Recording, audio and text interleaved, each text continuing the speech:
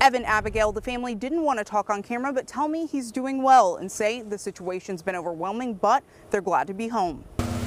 Those who live on this block are relieved to hear a little boy is recovering after being attacked by a dog in their neighborhood. It's just a miracle. The boy's family says he was released from the hospital last night and is doing well. Kimber Roberts, who stepped in to help during the attack, says he's a fighter. When I got there to him, I mean, you could tell that he was fighting, and that just makes my heart happy knowing that he's going to be okay. This police report identifies the dog as a female pit bull mix and says the attack happened while the toddler and his dad were visiting family when he tried to take the dog's toy out of her mouth. You imagine not only the terrible trauma that this child went through, but that the man must have gone through to see this happening to his child. Edmond police tell KOCO the dog wasn't up to date on shots and has been euthanized.